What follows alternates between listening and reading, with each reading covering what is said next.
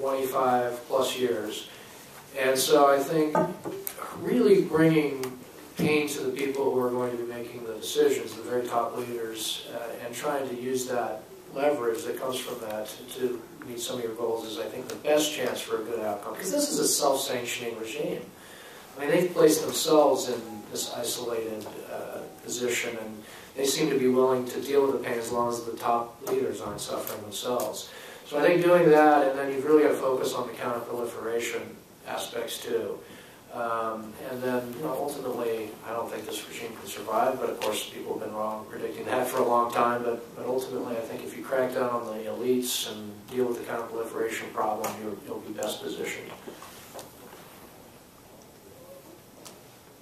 Well, Randy postulated at the beginning of this conversation that 7 to 12 minutes wasn't enough time, and it turns out that neither is an hour.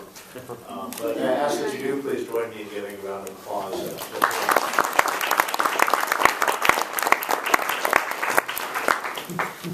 Hope that we'll see you at future FPI events.